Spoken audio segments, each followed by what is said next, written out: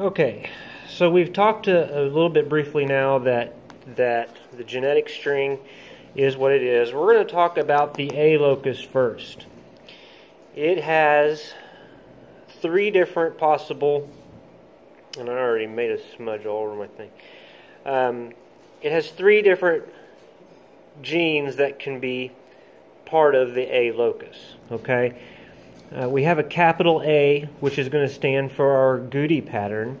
Now, agoutis are generally going to be presented in your colors such as chestnut, chinchilla. You may see it in orange, which is an agouti-based color.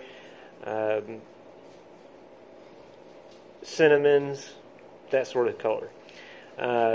They are easily recognizable by doing a fur test and determining if they have three bands of color on the hair shaft. Okay, so and I'm going to show you an example of an agouti here just shortly, so that you'll understand how to visualize that. The next gene, and this is in order of dominance, so agouti is going to be your most dominant gene at the A locus. The next one that is, it's more dominant than ourself, but it's less dominant than the agouti, is our tans, and it is written by AT in lowercase, and you're going to see that in otters, your silver martins, colors of those natures. We're going to show you an example of those and how we're able to recognize a rabbit that is AT. And then finally we have one lowercase a, which equals self. Now, self rabbits are solid rabbits generally. They can be broken. But when we're talking about selves, we're talking about one solid color in general. But it is also found in like sable points. But we're basically talking right now, if we're just about the A locus, okay? We're not talking about any other modifiers up here yet. So the self-based colors are going to be black, chocolate, lilac, and blue. And we can modify those colors as we go down through the genetic string to produce other colors that are also self-based. We're just trying to set the pattern. And primarily on the hair shaft. Usually selves, obviously, are going to have a base color, and they're going to have a undercoat color, and then they're going to have a hair color as well. So on the ends of the hair shaft. So we're talking more along the lines of a solid color. There's not going to be any agouti banding. Otters in the tan section is going to be have different markings and spread of color. Selves, again, are going to be just a little bit different versus the agoutis. You can have, again, as we talked earlier, two genes that go with each locus point. And the A is the same as everything else. You can have up to two genes that'll fit in here. That's what this little space root, this is the recessive one. So when we talk about the number of combinations you can get at A, you can have double agouti. You could have agouti with a tan, which is less dominant. Now, one thing I will note here is that if you have this combination, you're going to get an agouti rabbit. Okay? It's going to be an agouti. If you're going to have this combination, guess what? It's going to be an agouti. And the reason we know it will be agouti is because A is dominant. Okay? Agouti is dominant over the tan. This tan gene will not present in the color of the rabbit. It will remain hidden. Okay? It'll be hidden in the gene set. So if, let's say, for instance, and I'll just go over here, let's say we take a chestnut and we breed it to a black otter. Okay? And we're going to say, just for the purpose of this discussion, that our chestnut is AA and our black otter is AT AT. Each parent can only transmit one of their genes. They each have two. Okay? And this is saying we know what the gene set is. Okay? So we know that the only thing that the chestnut, in this example, can transmit is a capital A. And we know the only thing that our black otter can transmit is a T. Okay?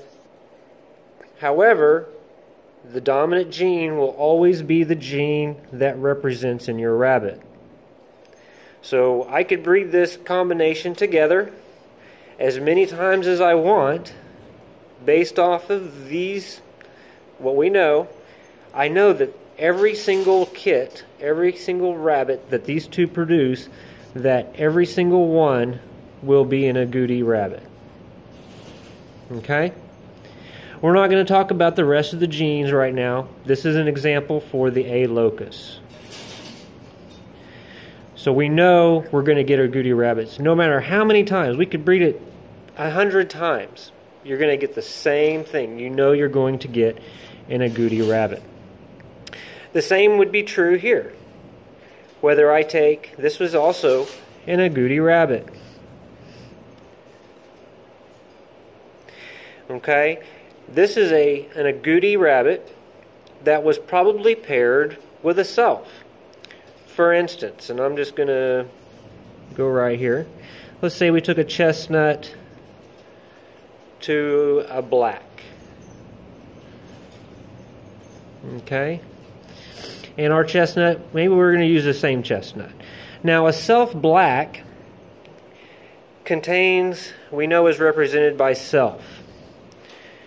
We also know that because A, with the lowercase a here, represents self, there's no other gene that's more dominant than that. So we know that our black is A in lowercase. Okay? We know it has to be. Okay? There's no other gene over here that our black rabbit could be. Okay? Therefore, we know that both genes would have to be A and A in lowercase for self.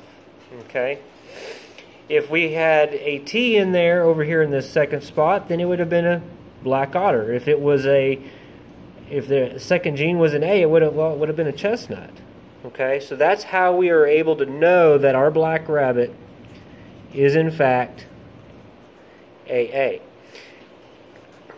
This one here, we have two otter genes, if you want to call it an otter or otter pattern, okay, or martins or whatever, but tan pattern.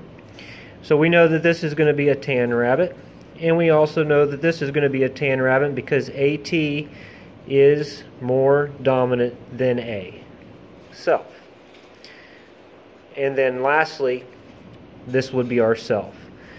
So blue rabbits, what this tells us is that blue rabbits, black rabbits, chocolate, or lilacs rather, those are all going to be very recessive traits that a rabbit can possess. And then if we breed our self rabbits, like our blues, blacks, chocolates, and lilacs, to an agoutis, we know that the odds of getting a self are fairly small. Okay?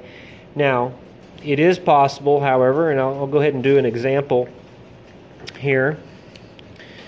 We're going to say we have a chestnut rabbit. And we're going to say that the chestnut rabbit is AA. Okay?